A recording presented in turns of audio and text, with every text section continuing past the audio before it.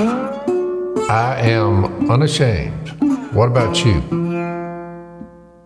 Welcome back to Unashamed.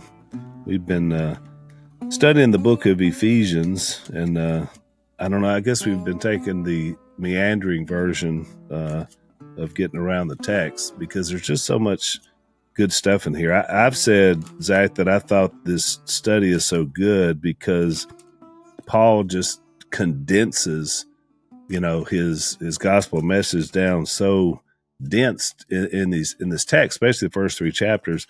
Man, it just feels like there's some great nugget of truth in, like every third word in this text. Well, then Jason, the last podcast, had mentioned this. He was talking about the things that divide us. And so I think in his presentation of the gospel, how appropriate is it for this current cultural moment? I mean, it's just like, we just get so divided over so many things in the church. And this is such a beautiful picture of kind of this oneness, this one body coming together. So, I mean, it's so the connection between the unification of the church and the gospel of Christ it's interlinked. You can't separate the two. Yeah, and in the text in chapter 2, it says in verse 14, "He himself is our peace, who has made the two one and has destroyed the barrier, the dividing wall of hostility."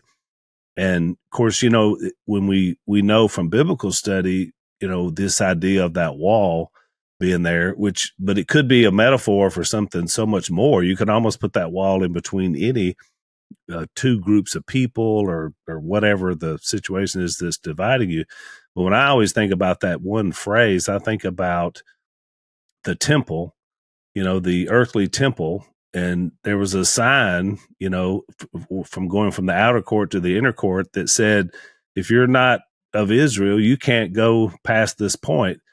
And so I've always thought that's kind of what he meant, but I could be wrong. I mean, but that's just one literal dividing wall that was there between the Jews and the Gentiles, was because covenant-wise, they had no access to the Messiah, to the relationship. Well, I think there's definitely a lot of that in there. Jace, you talked about in a previous podcast, I loved your link when you were talking about John 17:3, when Jesus is defining eternal life for them. And because I think it plays into this, because I think so often we forget what the ultimate prize is. We think it's, you used a word, I forgot what you used, individualistic or autonomous or something, but it was the idea of where we've become too autonomous.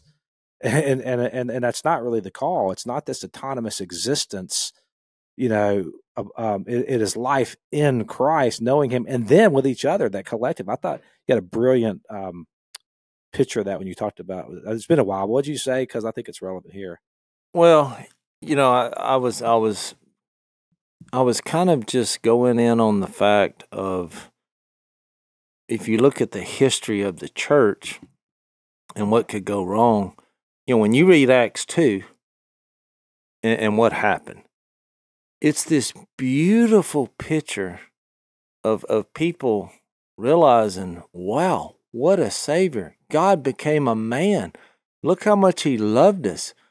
He's forgiven us our sins, and we don't even have to do these rituals anymore. And they're just gone. But he sacrificed himself on a cross. He's been resurrected. We now can live.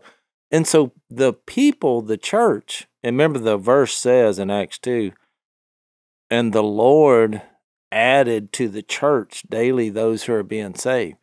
It's like, it's so different from when you fast forward a couple thousand years, and now people are talking about, I'm going to move my letter. And you're like, what does that mean? You're like, oh, well, he's going to go join another church. And you remember those commercials when we were kids? They would say, join the church of your choice. It just seems so different than what was happening there. And you say, well, what happened? And really what happened is, we know from our history that the church kind of became this political figure as well as a religious thing, and started doing things uncharacteristic to the character of God. And so eventually rebellion happened, and it was the birth of, our nation. was founded on having the freedom, to worship God and not have to worship some religious, political, one church idea. And so, but I said the danger of that was somehow becoming so individualistic that you then lose the power of what the church is, which is the body of Christ.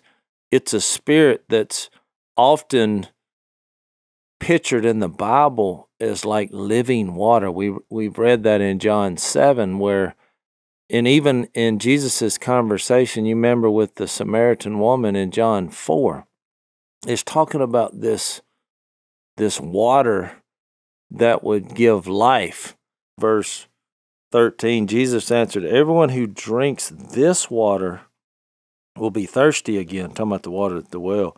"But whoever drinks the water I give him will never thirst. Indeed, the water I give him will become in him a spring of water welling up to eternal life." And then you read the John 7. And what's funny is, Jay, she misunderstood and didn't make the leap over to what he was talking about, because she said, "I want some of that water. I'm tired of coming down to this well." Exactly. So in John 7, in verse 37, it's, "If anyone is thirsty, let him come to me and drink. Whoever believes in me, as the scripture has said, streams of living water will flow from within him." Well, when you say, what did he mean by "as the scriptures have said"? I think it's in Isaiah 33. He gives this picture of the river of life. And what's fascinating about it is that it was flowing from the temple. And wherever it was going, it was producing life. It was teeming with creatures, and trees were growing up on the side of its banks. Mm-hmm. And it eventually like flows into the Dead Sea and burst out life. It's a beautiful picture. And you're like, well, what kind of picture is he talking about? He's saying that's what it's like when I'll be exalted to the right hand of God and pour out my spirit on people that will become in them. And so then you even see that in Revelation, remember 21? That's exactly what I was going to say. That's what I was thinking too. Where he says in 22:1, "Then the angel showed me the river of the water of life, as clear as crystal, flowing from the throne of God and of the Lamb." Well, that's what we're a part of. We're the temple of the living God. Mm-hmm. "Down the middle of the great street of the city, on each side of the river, stood the tree of life, bearing 12 crops of fruit, yielding its fruit every month. And the leaves of the tree are for the healing of the nations. No longer will there be any curse. The throne of God and the Lamb will be in the city, and his servants will serve him." I mean, what a beautiful picture. So in those 3 chapters in John 14 through 16, I mean, I'm literally going through the book of John, talking about how Jesus was saying this spirit that I will give you is like a river of life. Think, rain going onto a wasteland and all this life bursting forth.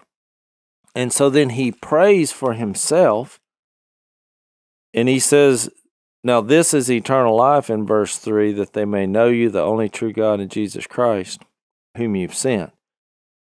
So he focuses, that's going to be our message. And he prays for his disciples, and he goes into this contrast about, look, even though you're in the world, you're not of the world, just like I was in the world, but I wasn't of the world. And now I'm going to go send you to do the same thing.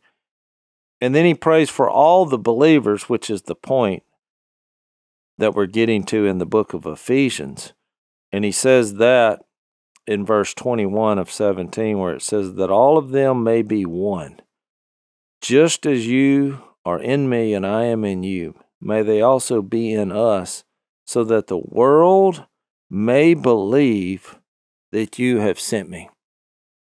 So that's what Paul's writing to the Ephesians. He's saying, look at what's happened. No matter where you're from, what you look like, what you did, what Jesus did on a cross in his resurrection, has literally bulldozed. Think of a wrecking ball coming in any wall that is opposed And any hostility that we share as human beings can now be put aside in Jesus Christ. That's because the text here, we mentioned this in our last podcast, is you have on one side, you have the commonwealth of Israel, and then on the other side, you have strangers to the commonwealth of Israel, or the scripture here says strangers to the covenants of the promise. So you have these two distinct, different people groups, and the point Paul's making is that there was a wall that divided them, and then that wall has been demolished in Christ. Now they are coming together. To your point, it's not just about individual atonement here. There's something collective going on as well here, because he says that through Christ, they are coming together. You are fellow citizens to the strangers with the saints and members of the household of God, built on the foundation of the apostles and the prophets. Christ Jesus himself being the cornerstone, in whom the whole structure being joined together. So there's that together language there. So you think, well, what is it like? What's going on here? Because he's talking about this growing into a holy temple of the Lord, into a dwelling place. It says here they're being built into a dwelling place for God by the Spirit together. So you see the idea there, together that we're being built into the dwelling place. And I went back and looked at this idea of temple, tabernacle, and then how that correlates to the word dwelling, and where does God dwell at? And if you read in Exodus 25, this is when the tabernacle, they were instructed to build the tabernacle. And this is Exodus 25:8. There's instructions here to Moses from the Lord to speak to the people of Israel, that they would take from me a contribution. So get all this money, and then I want you to build something for me. Here's what God said: build me a tabernacle, and verse 8, and let them make me a sanctuary. So why does he want a sanctuary, a tabernacle? That I may dwell in their midst. So you see right here, you see this is the same language in Ephesians of being built together for a dwelling place to God in a temple. You see it in the first construction of the tabernacle, which for all intents and purposes is a mobile temple. So what was the purpose of the mobile temple? So that God could dwell with his people. Well, then you skip forward to 1 Kings 6, where this is when he gives the instructions to Solomon to build the temple. So what is the temple? The temple is a permanent tabernacle. It's the other tabernacle was what they took around in the Exodus, and they would haul it around and reconstruct it, and they'd put this tent up every time they would stop, and that's where God would meet with them at. Well, now he said, no, I want a permanent structure. And this is what he says to Solomon. Now the word of the Lord came to Solomon. This is 1 Kings 6:11, concerning this house that you are building. If you walk in my statutes and obey my rules and keep my commandments and walk in them, then I will establish my word with you, which I spoke to David your father. Listen to verse 13. And I will dwell among the children of Israel and will not forsake my people. So Solomon built the house and finished it. Same idea. Why did he tell Solomon to build the house? So that he may dwell with his people. So, Jase, our family, we kind of all we're all pro-life. We all have different ways we kind of go at it, from, really just the idea of, trying to obviously help people not have abortions, but then taking care of children, taking care of moms. Yeah, it's more about a process, right? It's the positive aspect of it, that God is life. Yeah. And we are life. Things that promote life. I mean, life is a gift. And so anything we can do to help, especially when it comes to human beings, have a life. Yep. I mean, this is all you got. So the partners we have out there, obviously in adoption, in helping young women, helping young men, but also one of our partners is preborn. And they're right there at the beginning. They have a network of clinics, and what their goal is shining bright light in some of the darkest corners of our country. Thousands of times a day, abortions are taking place, unfortunately. And so we want to help defend the defenseless, and that's what these guys are about as well, and share God's love and compassion, and see that transformation that happens in the lives of people, and give these babies an opportunity to make a difference in the world. One heartbeat at a time is how preborn introduces mothers to their precious preborn babies. The ultrasound is the weapon, and the heart is the game changer. When a woman hears her baby's heartbeat, she's twice as likely to make a decision for life. And that has happened 280,000 times so far with preborn. So they're making a difference. They're successful. If you donate $28, then you're going to take care of one ultrasound. So it's not a lot of money that's going to help save a life. So let's join together, save as many lives and hearts as possible, and help mothers choose life. To donate, dial pound 250 and say the keyword baby. That's pound 250, keyword baby, or you can go to preborn.com/unashamed. That's preborn.com/unashamed.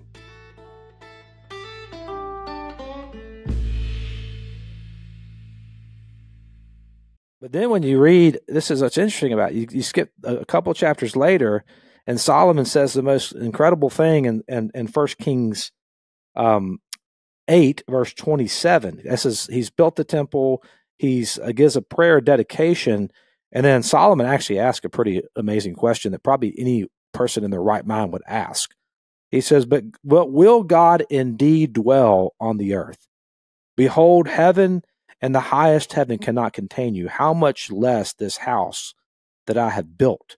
And so you see, even in the accomplishment of the building of the temple, the first temple by Solomon, he acknowledged kind of the idea that, is God really going to be contained to a house that was built by me? And it's all pointing forward to this, what was happening with what was going to ultimately be accomplished in Jesus. There was going to be a new temple, not built by man's hands. That's what Paul says in Acts 17. It's what Stephen said right before he was murdered, that God doesn't live in the temples built by man's hands. God lives in temples built by himself. And that's why when you read this text here, what you're seeing in Ephesians chapter 2, verse 21 and 22, you're seeing how John 17:3 comes all together in one thing. What is it? That Christ himself now is the cornerstone of a new temple, and then we're living stones built on that temple. And I got about 15 verses. I won't read them all, but I mean, it's over and over again in the New Testament about human bodies being these living stones built on the cornerstone of Jesus himself. Well, not only that, Zach, I was thinking about, because this is a metaphor, obviously, that God used to show that, and you described it beautifully. And think about it, even there are other metaphors. Before there was ever a tabernacle that was instructed in Exodus 25, you think back to the Passover, whenever the Israelites were brought out of slavery in Egypt, and that terrible night of that last plague of death. And what was it that protected them? It was blood on their doorpost, the blood of the lamb. And so even God was showing, even before he set up these places, the tabernacle and the temple, that the blood of the lamb would be the salvation. And we now know, they didn't know it at the time, but we now know, looking back over history, he was already given the nod that it would be the Passover lamb of Jesus. And so when you describe the temple, people would come in at Passover from all across the world, every Jew, wherever he was, to come into that temple, to have that lamb sacrificed.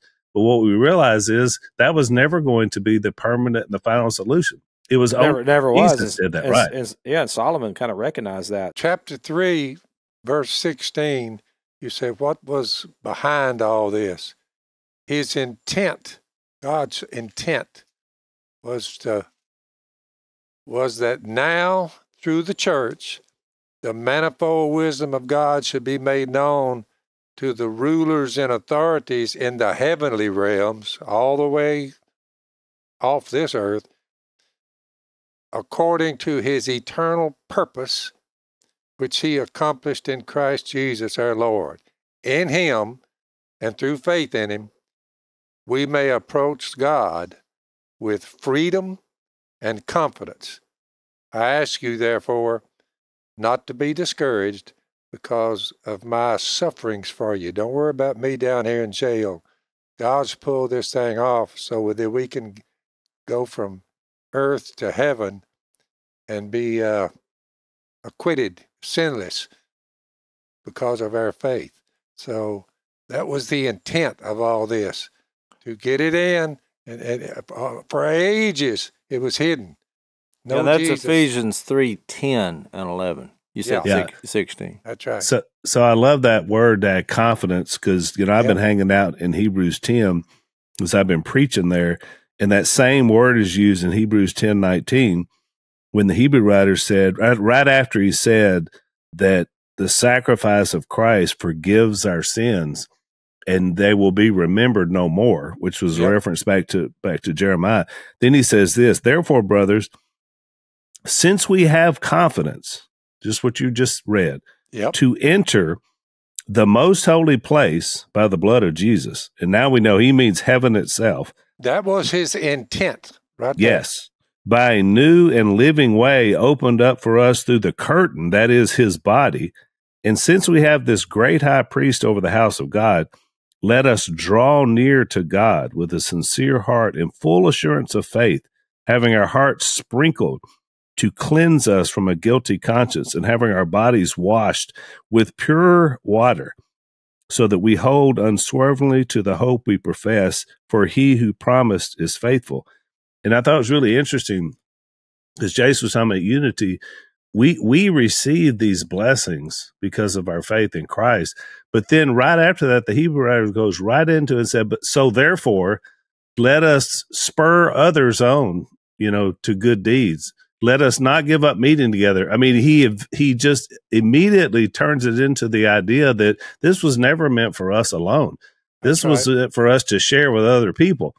And which is what true unity is really all about. It's finding someone else to have that relationship with. So I love it. Every book you see in the Bible, it keeps coming back to that same concept of confidence, of assurance, of what we have in Christ. That's the purpose of the whole thing. But then look, we're not selfish. We don't keep that to ourselves. We want other people to be a part of that. Yep. Well, it's just dangerous. You go back to Genesis when he said, he made Adam, made man, and he said it's not good for man to be alone. Yeah. And just in recent events, what we described as the guy who tried to assassinate President Trump, they called him a lone wolf. He was described as a loner. You're right. Well, then when they started interviewing some of these people who knew him, well, they said the same thing. He was always off by himself. He was bullied. He, even his parents, the day of the shooting, they called the police because they couldn't find him.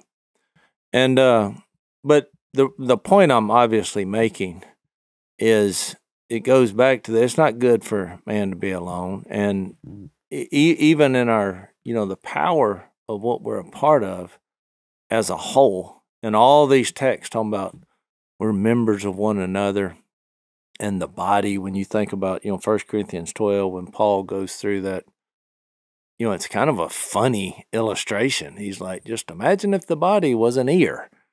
We all have different parts. You imagine a giant ear walking around. Well, you'd be able to hear pretty good, but you'd have a lot of problems if you were just one ear. And so, I think that's what he's trying to see. The problem in practical life, though, is it's uncomfortable to be with humans. I mean, bad things happen. They do you wrong. You can't get along. And you just think kind of from a marriage context and with your kids. I mean, these are the people you love the most. And how hard is it just to get along? I mean, I've had many moments where I'm like, okay, I need a minute.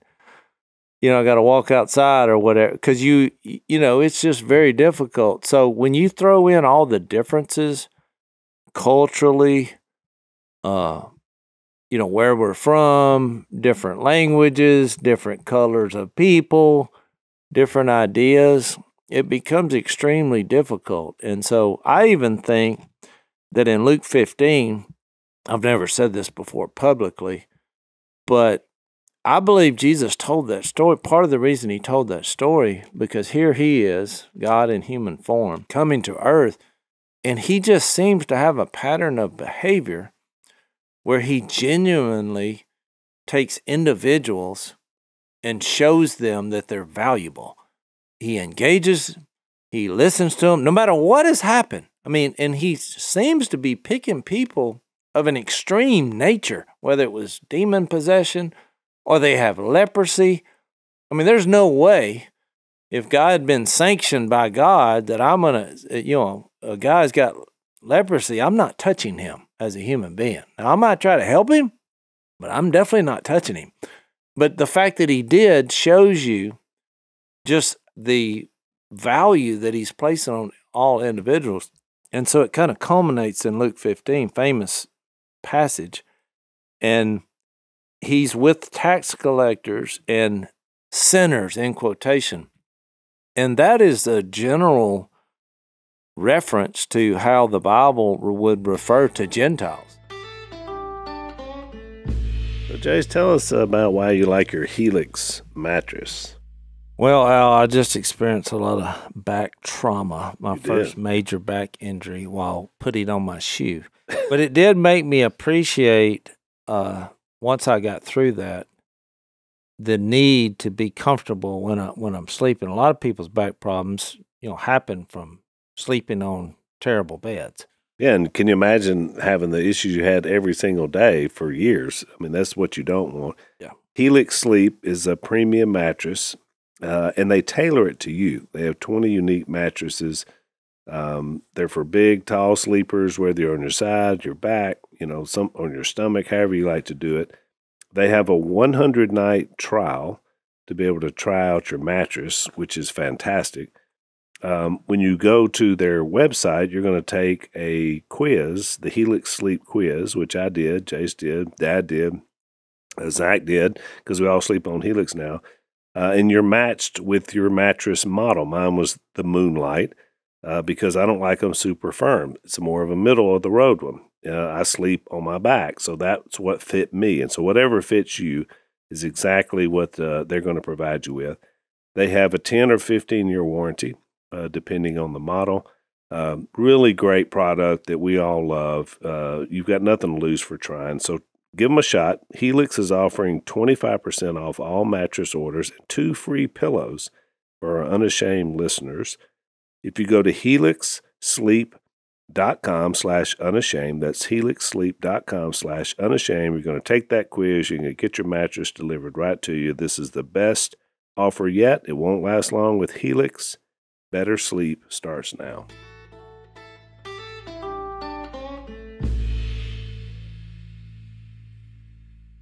Galatians 2, I know where it is on the page, 15. Paul said, we who are Jews by birth and not Gentile sinners, because they were deemed as, they're the sinner. We have the system in place. We're doing the sacrifices in the temple. But boy, these sinners, they're not from Israel. They're out. But, of course, to finish that thought in Galatians 2, it said, we know that a man is not justified by observing the law, but by faith in Jesus Christ, which will eventually lead to, him having this famous passage in Galatians 3 when it says, we're all sons of God through faith in Christ Jesus. For all of us who were baptized into Christ have clothed yourselves with Christ. There's neither Jew nor Greek, slave nor free, male nor female. For you are all one in Christ Jesus. But look, you could keep putting categories there for the rest of time. Yeah, those are the categories of the day, but like exactly. If you think it's about those categories, you've missed the bigger picture. It could be any category. Yeah, that was my point, and that's why I'm bringing up Luke 15.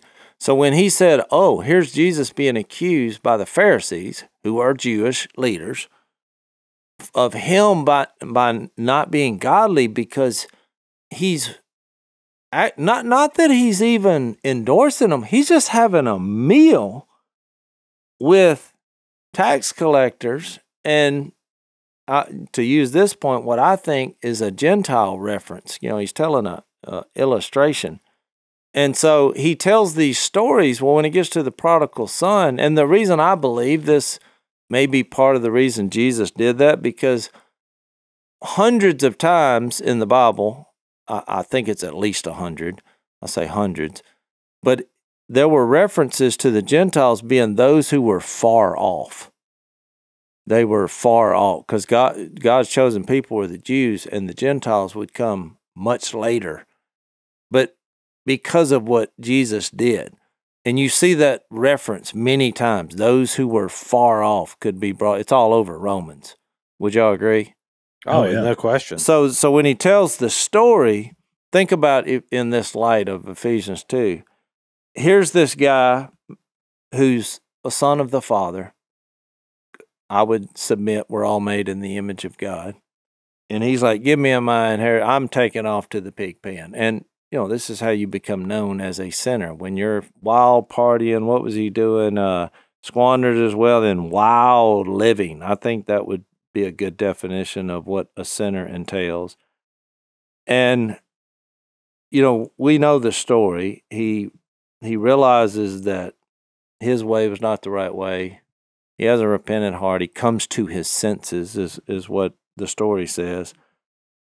And then when you get down to verse 20, so he got up and went to his father.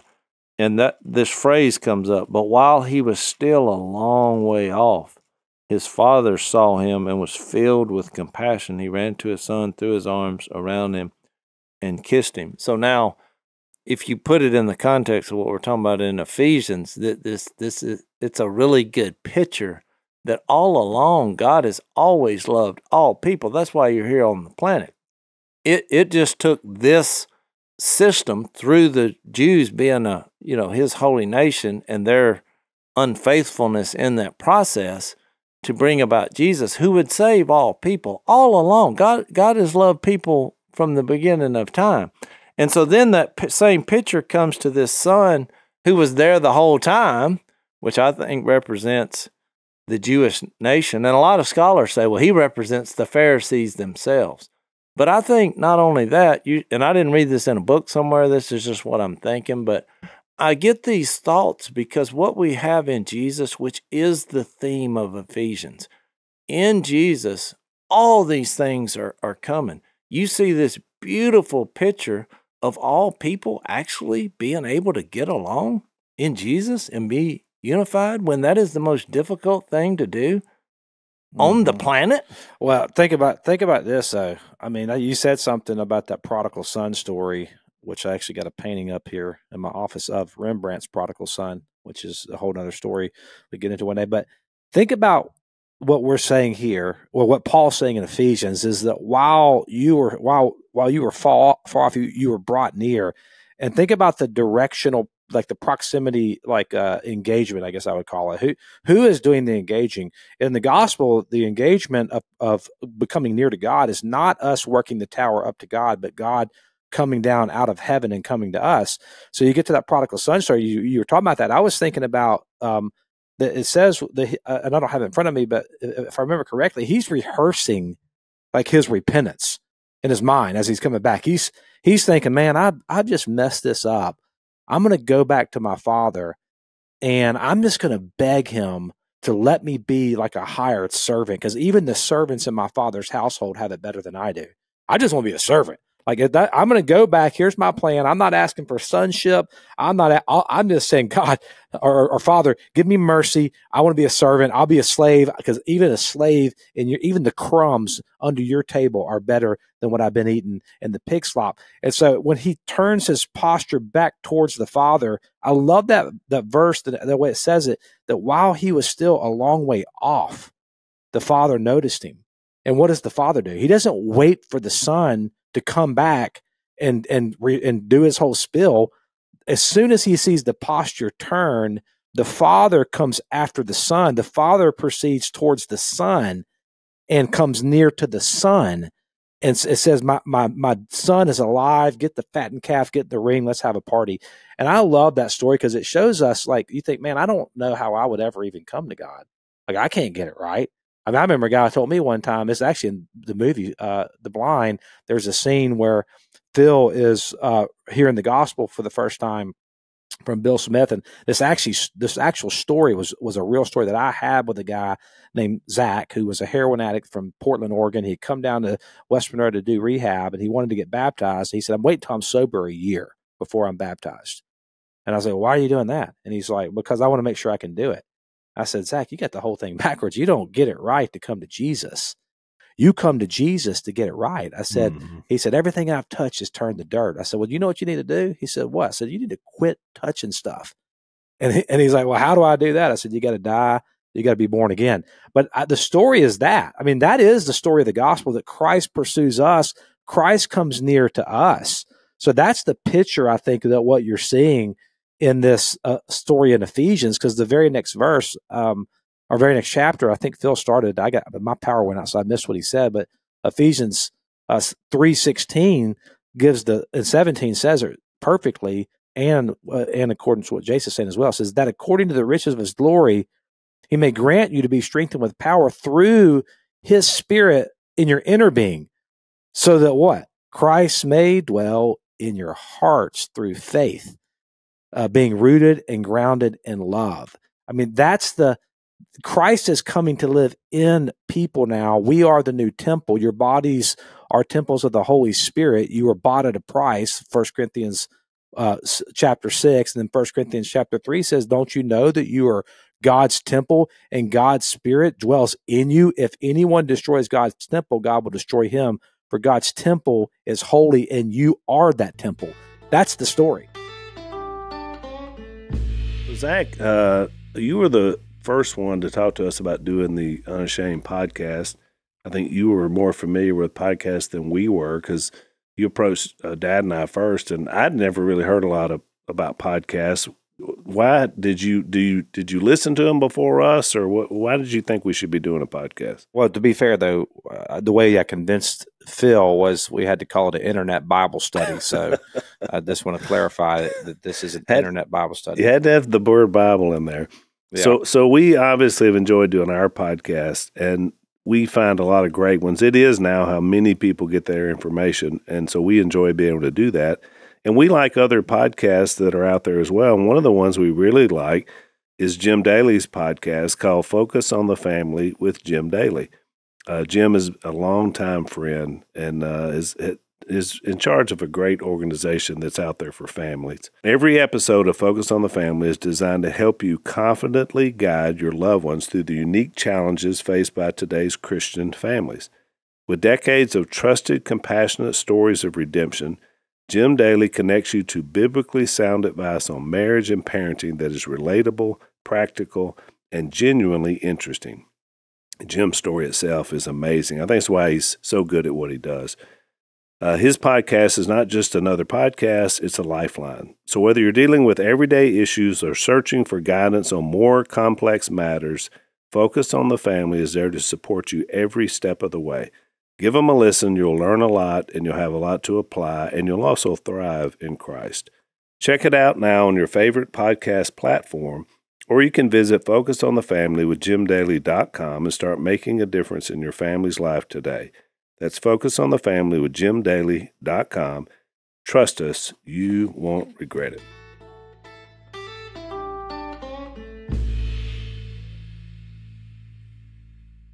A point I wanted to make that because you brought it up when you were talking earlier about painting this picture of God loving everybody. There's several, even under the old system and in Jewish history, you see those people pop up who were Gentiles who had the right heart, and you see what happens in those moments and how they're, rewarded by God. And I was thinking about Naaman, who was a Gentile general, and yet he had leprosy, and he cries out to God, and he says, "Okay, I'm going to send you over to Israel to be healed," and it happens. But it only happened because he submitted his will to God. And then I thought about Rahab, when they went into Jericho, and she was a prostitute, and had this house of ill repute, and yet she changed her heart toward God because she did what he wanted her to do by hiding those spies. And of course, she was blessed by that. And so even though there was a process for them to become Jews, the heart is what led. And that's what God has always looked for throughout all of human history, is a heart that says, I'm going to yield my will to you. And so no matter what the system was, whether they were Jew or Gentile, the heart is what he was always interested in. And the same thing with David, who was a king who had no pathway to forgiveness because of what he had done with the whole murder and, adulterous affair with Bathsheba. But he just falls completely on his face in Psalm 51 and says, I know you don't want the same old sacrifices. You want a contrite heart that prostrates itself before you, prostrates itself. And that's exactly what he did. And so you see these pictures all along. So we get down to Ephesians and we see that it's happened in real time once Jesus came. He's shown us that this has always been the goal throughout all of human history, for us simply to not live by our will, but to live by the will of God. So it's a beautiful picture when you really think about true unity and what it looks like. Well, Jase, I'd love what I don't want to get off where you started with this, because I think it's such a huge point that about this individualism that we've bought into. I just read Ephesians 3 just a second. I just spouted it off, but then I went back and read verse 18, because what I read was 16 and 17, which talks about God, Christ dwelling in your hearts through faith, that you being rooted and grounded in love, comma, I didn't read the rest of the verse, but listen to this, may have strength to comprehend with all the saints what is the breadth and the length and the height and the depth, and to know the love of Christ that surpasses knowledge. This is John 17:3, that you may be filled with the fullness of God. We comprehend this together with the saints. Yeah, and that's the whole point, right? And I think it's something. Love has an object. It has to be someone else. Even in my own faith, I was always viewed, as a loner. Phil, even in the duck hunting setting, he was like, "Oh, lone wolf Jase," and because that was something I had to give to God on just wanting to do things myself. Because you avoid people because you want to avoid conflict, and at an early age, I really, really struggle with that. But one of the things that come out of what we're talking about here is that God doesn't show favoritism. And there's many verses that say that. And just think about the contrast, especially after what we read in Luke 15.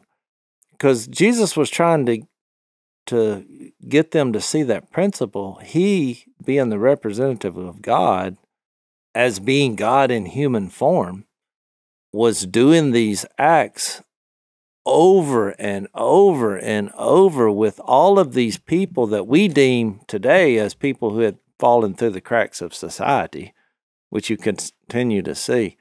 But that is a running theme of the Bible. Romans 2:11 says that in the same context of what we're talking about of Jews and Greeks, and Paul just writes it. It's like God does not show favoritism. And I thought about that sermon in Acts 10 and 34 when Peter, he began to speak. I now realize how true it is that God does not show favoritism, but accepts men from every nation who fear him and do what is right. You know the message God sent to the people of Israel, telling the good news of peace through Jesus Christ, who is Lord of all. You know what has happened throughout Judea, beginning in Galilee after the baptism that John preached, how God anointed Jesus of Nazareth with the Holy Spirit and power, and how he went around doing good and healing all who were under the power of the evil one, because God was with him. And you say, well, what is your point? How does this practically show itself? Well, even James chimed in on it in chapter 2 when he says in verse 1, my brothers, as believers in our Lord, glorious Lord Jesus Christ, don't show favoritism. This is a trickle down as spirit-filled people that we show just in our everyday lives. And it made me think back when I was a kid. Al, you asked me a few podcasts ago, because you were voted Mr. Pinecrest, which was our junior high school that we went through, which I want to put that in its proper context. It's the only title I've ever had. There were maybe 50 kids in Pinecrest. So right. Be careful if you're Mr. of what. But Mr. 50. I went back and looked at one of my old, it got me to thinking, I have my old Pinecrest yearbook? Yeah, yearbook. And so one year, and it brought back some terrible memories for me, I was voted class favorite because it made me think of this when I was showing that God doesn't show favoritism. Well, I remember what happened after that. I'm literally voted class favorite. And so you think, boy, what an honor. And I walked outside for recess, and there was a line formed of 4 guys who were in line to whoop my tail. They literally said, we're fixed to whoop you. Yeah. And there was 4 of them and 1 of me. And you're like, why? Because you think you're the favorite. And it just shows you how our society, as a young boy, I mean, I was... They're going to put you in your place. Yeah. It's like, no. And that's what our struggle is right there. I didn't vote for myself. I voted for somebody else, which is what I said. And you said, well, did that work? No. Guess what happened? They whooped my tail. And see, so, Jase, if you had only had my diplomatic gifts to then ascend to the ultimate title of Mr. Pinecrest, that nobody wanted to whip me. They just all wanted to be a part of my entourage. So yeah, well, I didn't play that game. You were a power player, Al. Jase was. I was playing the long game. Jase was playing the short game.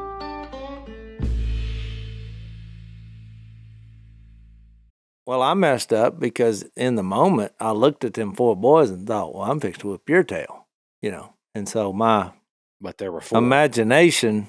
Well, I really thought I was going to do it, but it didn't work. But they knew I had been there. And so to get back to my point, though, James uses something that we're all guilty of and that we've all had funny moments for just because we look the way we do and are victims of facial profiling on the earth.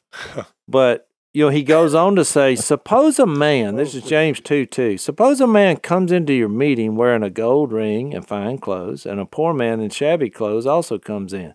If you show special attention to the man wearing fine clothes and say, well, here's a good seat for you, but say to the poor man, you stand there or sit on the floor by my feet, have you not discriminated among yourselves and become judges with evil thoughts? And just think about how much our culture today is driven by acts of discrimination in various forms.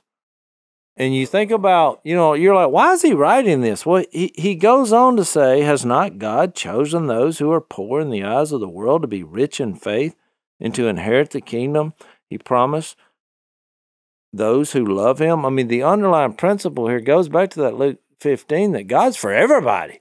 Yeah. Everybody is made in the image of God. And I mean, he's telling just the most simplistic story that seems to have nothing to do with God or, how we operate, but we do it every single day. You look at a person and form an opinion and figure out whether this is your kind of person or not.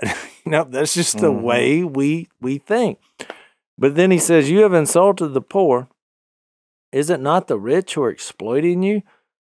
Are they not the ones who are dragging you into court? Are they not the ones who are slandering the noble, the name of him to whom you belong? If you really keep the royal law found in Scriptures, love your neighbor as yourself, you're doing right.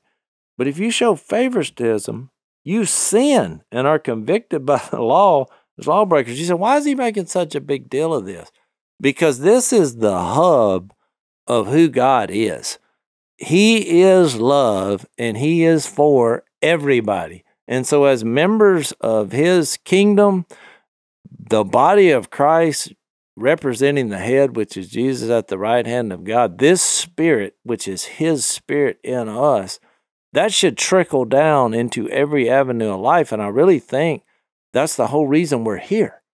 Yeah. So it's just little practical things about, you say, when it becomes to political issues, they make a political issue out of, the sanctity of life. Well, to us, that's a God issue. Because I'm like, everybody's valuable. Well, I'm always going to take a stand on that. After I leave here, I'm going to go pick up a little boy that we're helping who was born in a tough situation where there's no father. His mom was in jail. You're like, well, why are you doing that? It wasn't a plan. It's like, I realize this person has been made by God and he's going to need some help along the way, especially when he's a baby. You just rise up and do that because that underlying principle is there. I don't want him to grow up and become isolated because he never had any love in his life. Yep. And then the next thing you know, you're talking about someone trying to assassinate the president. Think about all of them. Every single mass shooter, what do they have in common? Isolation.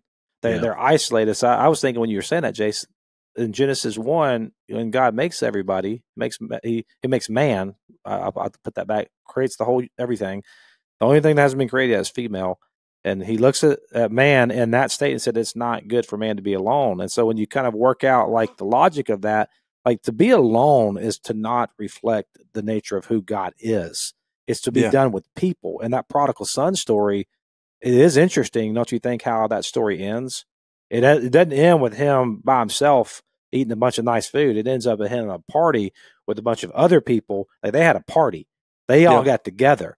And I think that's the thing, is the kingdom brings people together. It doesn't isolate people. And so what you're talking about with helping the poor, whoever, it's what's saying is it's inviting individuals into the collective of the body of Christ. And that is the prize, in him, through him, together. Well, that's my point, because look, we're trying to go through Ephesians chapter by chapter, verse by verse, but it's impossible.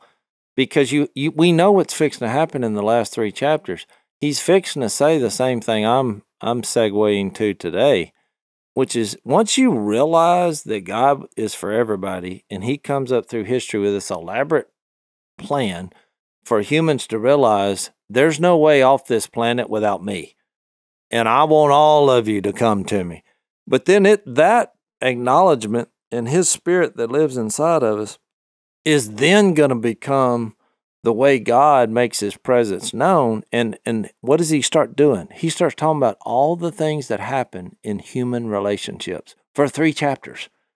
Any way you're connected to another human, he addresses that in what you say, in where you go, in who you're married to, and with your kids, and where you work, and all the different social classes of society. And it becomes a culmination of us being known as the army of God to try to share these principles with other human beings.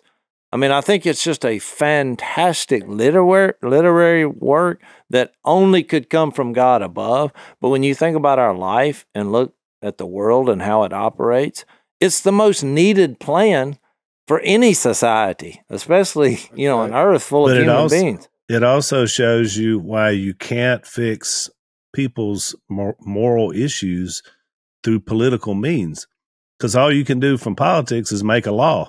Well, what happens when someone breaks the law? That's why he says, how did he take down this dividing wall of hostility? By abolishing in his flesh the law with his commandments and regulations. His purpose was to create in himself one new man out of 2. So the only way you're going to really change a person's heart to do the right thing is for them to totally submit to the will of Jesus and the will of God in their life. You're never going to get there through other means. So, in this season, we've talked a lot about that, and the idea that our role, our responsibility is to introduce Jesus to as many people as possible. That's how you really change a culture. That's how you change a country. That's how you change any of it. Yeah, and we need to do a whole podcast, because the byproduct, the reason the church is not accomplishing this is because they can't get along with each other. Correct. So how in the world are you going to try to get people to get along? Because, James goes into, in chapter 4, what causes fights and quarrels among you? You covet and you want something and you don't get it. So what do? You murder and you do these other kinds of things. It is a problem. And I think the underlying principle that what he's trying to say is that you have to unite in Jesus. Yeah, you're going to have to spit out the bones of disagreements and cultural differences and even, biblical differences of things not associated with Jesus. And you're going to have to come together. And that's where the true power is as a group of people. You're bringing in different people that have been isolated because of their own sin and their own relationship problems and all. And it's all found in the cornerstone of Jesus Christ. Yeah, it's very powerful. All right, well, we're out of time, but when we come back, I'm sure we'll dwell a little longer in this amazing passage in chapter 2, but we've already started highlighting a little bit of chapter 3 as well, so we'll try to get into that next time on Unashamed. Thanks for listening to the Unashamed podcast. Help us out by rating us on iTunes, and don't miss an episode by subscribing on YouTube, and be sure to click that little bell to get notified about new episodes. And for even more content that you won't get anywhere else, subscribe to Blaze TV at blazetv.com/unashamed.